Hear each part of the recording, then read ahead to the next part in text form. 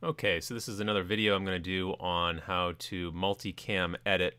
This is for a concert that I did. So this is a jazz concert, and I have 6 cameras. I have Canon main, Canon side, which was getting close-ups, and then I have the bass player, the drums in the back, drums in the front, and the piano. And then I also have a audio file. I mixed down all of the audio tracks, and this is my audio file. So the first thing that you want to do is you want to create a multicam clip. So I'm just going to right click on this, doesn't matter which one, and just create an untitled multicam clip. It doesn't matter. And then I'm just going to drag that clip right here, and then I'm going to right click it. Now I'm in 10.3.4, but if you're in 10.4 or on, you have to go up here and you have to find wherever it is to open an angle editor. But I'm going to right click it, and you can open an angle editor in the earlier version of Final Cut. So just get in your angle editor. I'm going to pull this up here. And first thing that you want to do, first thing that you want to do is add angles. So you just click on this little arrow. 1, 2, 3, 4, one more, add angle. Okay, so now you want to, what you want to do, well, I guess I can do this first. I'm going to find a spot here that I can, let me get out of multi-screen mode here.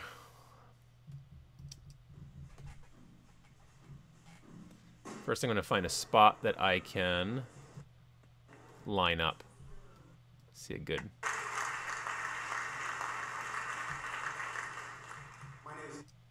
So how about right there, my name. So right after he says name. Okay, so we're going to find that spot for every track. So what you want to do is you want to click on the track, make it yellow, and then you want to press the M on your keyboard, and that'll create a marker. Or however you can create your marker is fine, doesn't matter. That's how I do it. Okay, so now I want to put the next angle in. So I'm going to go to, I'll just choose this one, Canon side. Okay, I pressed record on these similar time. But not the exact time, and this wasn't through time code. So now what you want to do is you want to monitor that angle, okay? And that's going to be about right here. Good evening, ladies and gentlemen, and welcome to the 40th season of the Traditional Jazz Series at the University of New Hampshire. Okay, it's right after this. My name is... Okay, right there. It's close enough. And put an M there. All right, so as soon as you have that, then you want to put this this lock thing on. I forget what that's called, snapping tool, and you want to snap that to there. So now the markers are lined up. Okay, I'm going to add my other angles and do the same thing. So let's go with piano next, I guess. Piano and. I take the snapping tool off. Good evening, ladies and gentlemen, and welcome to the 40th season of the Traditional Jazz Series at the University of New Hampshire. My name is...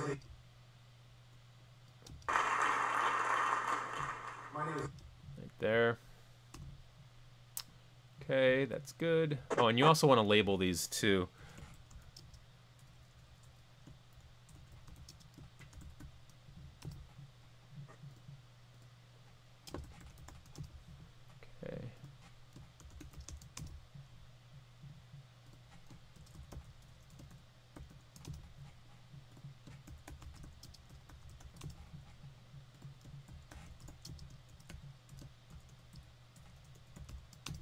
I just like them in caps fully. Okay, and I gotta drag this over. I'm gonna put my snapping tool back on.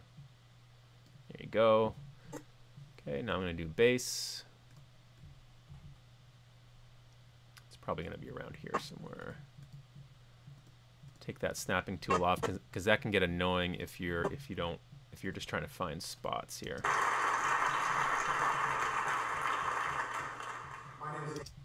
There. Okay, now we need that snapping tool back on. Get this thing out of the way. Whoops. Okay, and we're almost done. Drums front. Now I've already, you know, for things like these were GoPros, so You can see this right here. This says that it's a compound clip, so I had to take, you know, the 6 or 7 GoPro files because it records them in 4 GB chunks, and just select them all and turn them into compound clips. So now it's a compound clip, so it's like it's one long clip, uninterrupted.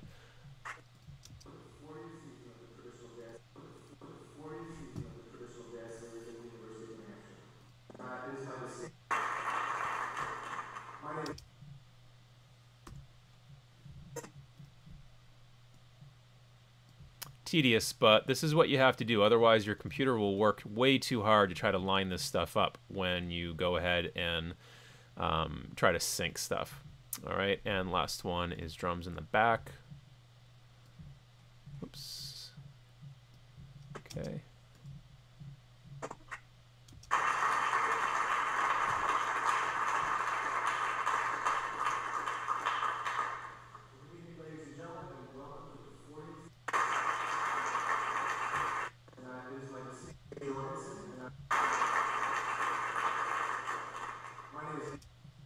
Okay, mark that. Oops, turn that tool back on.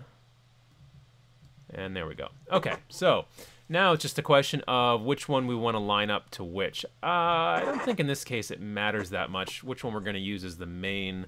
Let's try it with the front camera, even though that's 100 feet away, 75 feet away from the stage. So sometimes you can get a delay going. But let's try that. Okay, so you select this this first camera here, and this is going to be your monitoring camera, okay? And then you go here and you select which one that you want to sync, and you go to the arrow here and you say sync selection to monitoring angle. Okay, and because you've gotten it so close already, you're not making the computer work that hard, okay?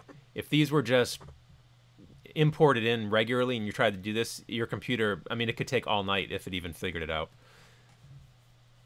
You can't have it too far off. Okay, see how fast that is now? So it's using the audio waveforms and it's figuring it out, and it's super quick.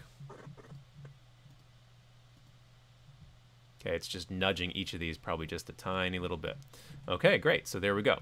So once you're done with that, then you can go back up to your show angles. Let me get rid of this. Oops. Okay. I usually do this with 2 screens, so I'm not used to doing it like this, but I have more than... Oh, we forgot to do audio. Not that it matters, but let's see. Well, it does matter, but...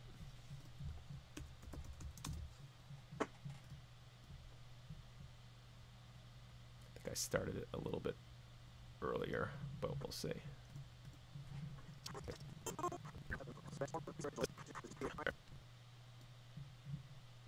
Okay, now you got to go back to your main monitoring camera that you're monitoring from and say sync selection. Okay. All right, great. Now that we have that, now we can go back to our, let's get rid of this. Okay, now we're back here, and I'm going to choose proxy files because when you're dealing with multicam video, especially now that we're in the 1080p and 4K age, it can really be taxing on your computer, so just use your proxy files, which are just files that you're just going to work with, that you're not going to export to. And we have more than four angles here, so you have to choose 9 angles, okay? All right, so once we have 9 angles, and you can choose the order that you want. So if you want to change the order of any of these angles, like let's say you wanted to have whatever, base all the way at the top, then you have to go over here and grab it right there, and then as you can see, it moves it. I actually liked it where it was. Okay. All right, so if I fast forward, see, now you'll see all of my angles. The only other thing that you need to remember is, let's see. If we go back to our main screen here. Okay, so now we're back at the main, whatever you call it, editing timeline screen. These 3 things right here are important. I always have it on the blue because what that means is that I'm going to right click here. And my active video angle is the Canon front. My audio angle I want to have that as audio the entire time, okay? Because I'm just going to be using that as audio. So if I choose that as audio, then what happens is that when you want to make your cuts, this determines whether you're going to have a video cut with audio, or just a video cut, or just an audio cut. So if you had this chosen, and every time that you press play and you're letting the video go, and you press one of these to change angles and make a cut, then it's just going to cut the audio from each of those. Just going to go from audio to audio. If you had this, it would change the audio and the video from each one. I don't want to do that because I have my own audio track. I just want to change the video cut like a director would, right? Keep the audio the same. So that's the only thing you need to remember. All right, so I hope this helped you out making a multicam edit process. This is how I do it, and yeah, hopefully this helps. All right, see you on the next one.